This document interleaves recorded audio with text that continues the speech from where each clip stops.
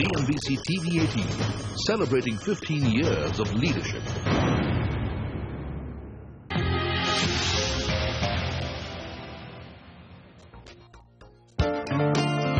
What's common to Bank of Baroda, Punjab National Bank and Canara Bank? Yes, they are three of the largest 6 banks in India. They have also been headless for the past 6 to 11 months. One may add Syndicate, Oriental Bank and Andhra to this list. Post the retirement of their CMDs, the government has split this post into MD and CEO and non-executive chairman. While 2 rounds of advertisements have been done for the MDs, last week a list of chairmen was shortlisted. Here's how the chairs may be filled. Former Finance Secretary Sumit Bose could be the new chairman of Punjab National Bank. G.C. Chaturvedi, who has been a petroleum secretary in the past, is tipped to be the new chairman of Oriental Bank of Commerce. T.N. Manoharan, who is on the board of Tech Mahindra and was one of the key people who were brought on the board of the troubled Satyam Computers by the government, may head the Bangalore-based Canara Bank. Ravi Venkatesan, the former Microsoft India head and a director on the board of Infosys, is likely to be the new Bank of Baroda chairman. And G. Padmanabhan, who just retired from the board of RBI, may be the Bank of India's next chairman. Former Corporation Bank CMD B. Sambamurthy is on the shortlist for Andhra Bank's chairman post, and Bank of India's former chairman and managing director M. Balachandran is being considered for the chairman position in Indian Overseas Bank. The government is contemplating more changes largely on the lines of the Nayak Committee's recommendations. First, a competitively selected MD and chairman, and then a professional board. The February budget had provided for setting up of a bank board bureau that will in turn appoint these board members. But all of this is yet to happen.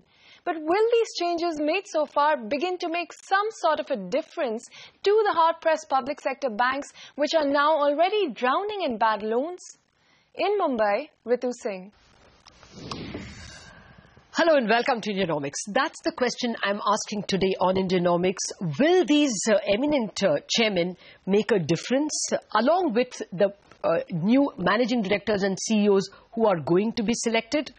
Joining me to discuss these and other questions on the show are Mr. M. Damodaran, former SEBI chairman, former chairman of IDBI, and of course a gentleman as the officer on special duty who had undertaken to revamp a lot of weak public sector banks in the 90s. Also joining me is Mr. A.K. Purwar, former chairman of the State Bank of India and a veteran of this entire process, still very active in the financial sector. Mr. Purwar, Mr. Damodaran, thank you very much for joining me. Well, there are 2 or 3 steps that have been taken. One is that these 9 eminent names have been selected and the final stages of approval are awaited. They will take over as chairman. And then the managing director position, advertisements have already gone out actually twice over and the selection process is underway. We probably could get some names from the private sector. We will probably get current executive directors becoming managing directors. But that question a little later. My first question to you, Mr. Damodaran, do you think the kind of chairmen whose names are coming out of the government are going to make a difference to the boards as well as to the banks? Let me make 2 prefatory statements. The first is that the theory of corporate governance requires that the position of the chairman and managing director should not reside in the same individual.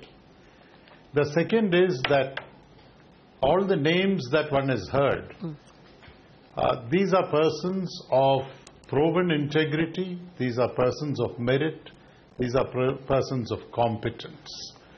But that said, is this the right thing to do? I am not so sure. The problem with the public sector banks has been the perceived lack of empowerment, the backseat driving, the remote control, the inappropriate selection process over the last several years. Those are the problems, and those problems can be fixed without tinkering with the structure. That is my initial response. Yeah, I take your point, sir. The government should have fundamentally the willingness not to meddle. But don't you think a chairman of this eminence, chairman who are well-known people, known for their integrity and for their proven track record, would at least be able to prevent too much meddling? Meddling may still be there, but maybe they may be able to stand up if their managing directors came and complained to them that they are under pressure and to use their good office. These gentlemen would at least be some kind of a bulwark? Well, let me put it this way. We are talking about having a part-time non-executive chairman. Create that position and man those positions with the eminent individuals that you mentioned. What is going to be the role as part-time non-executive chairman? How much are they going to be able to get involved in the nitty-gritty of banking and to ensure qualitative improvements on a continuing basis? Second, the question that you asked about pressure. I think you need to deal with pressure at the source. Where does pressure come from? I don't imagine that pressure will cease. It could be less than we've seen it in the last decade. But there would be phone calls. There would be people that lean on the managing director. Is he like a small schoolboy going up to the chairman and complaining that he's getting pinched by the person sitting in the desk? Is that the kind of MDs that you're going to select? You must have MDs that stand up to pressure or should be asked to go home. The job of an owner is to select the right management and leave that management to run the organization. If the management doesn't deliver, ask them to go home. It's not to look over the shoulder on a continuing basis as has happened some years ago. And it's also not to tinker with structures. What you're now doing is, in the name of dealing with a single power structure, a single point of power inside the boardroom, you are, in a sense, disempowering the leader and to think that part-time people will be able to deal with this. I would much rather have these eminent men mentoring middle-level officers in the organization to groom the leaders for the future. That, I think, is what men of such eminence should be tasked to do. No, I'm certainly not arguing that this is enough. Clearly, the government in its DNA should be able to treat public sector units as professional units, commercial units, and allow them to function. All that is needed, but this, I thought, would be a first good step. Now, Mr. Purwar, would you agree that they will make some difference to the situation?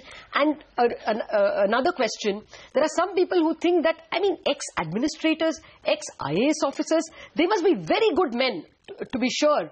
But can they run a commercial organization? Will they think profit and loss? Well, you see, let's look at it a little differently. These eminent people of proven integrity have been selected to provide part-time chairmanship to the different organizations. But my personal belief is that even this situation, the organizations will be run and managed by the managing directors who are proven professional bankers. Okay. Having said that, let us look at it that now what is happening in the banking system, and that a lot of people have very small term, 2 years, 3 years, 4 years, 5 years. 4 years, 5 years rather an exception, mostly 2 years, 3 years. Now, within this limited time frame, a person is supposed to have a vision, supposed to initiate measures to take the organization to the next level, provide leadership, and make the change happen. Unfortunately, in the organization's history, 2-3 year period is a very small period. Now, these people, I hope they will have longish term. No, it is at the moment advertised as 3-year terms for the MDs. No, I am talking about chairman. And I hope that these people have longish term. Okay. But if you ask me, can they provide a visionary leadership to these banks and institutions? I think it's a question to be debated. Okay. Very difficult. Very too early to say. Both chairmen who are non-executive don't really liaise with the organization much, you think? They do liaise, but whether they would be perceived as change agents, visionary leaders, provide effective leadership to the institutions, take it to the next level, take it forward, look at 21st century banking? I really don't know. Not even a marginal difference, you think? Are we looking for marginal differences? No, I agree. I agree.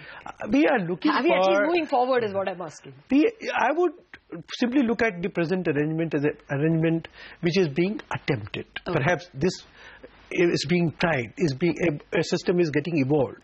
Okay. And government is perhaps thinking that, well, let us give this chance. Okay, you don't have a complaint with them being administrators. You wouldn't want them to be, men from industry, like more of the Venkateshans and more of the Manoharans rather than more of IAS officers. Would that be a argument? Banking is an extremely sophisticated business. And people having spent their lifetime, even at every stage, they have to learn. Okay. So it's a business which requires.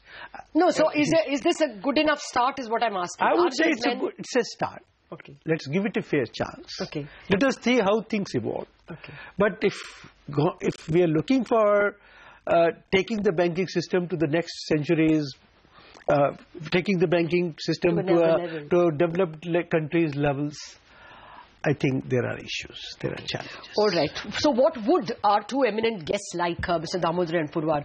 That question to them, but after this break. We are back in a jiffy.